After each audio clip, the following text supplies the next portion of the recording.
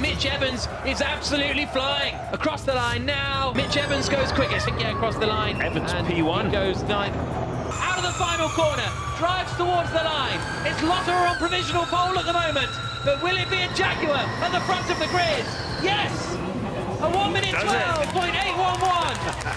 Yes! Yes! Real good, real good.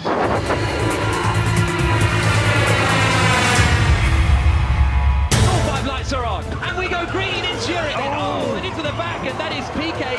And Mitch Evans is the man leading this race for Jaguar. De Grassi surely is going to cruise past here around the outside.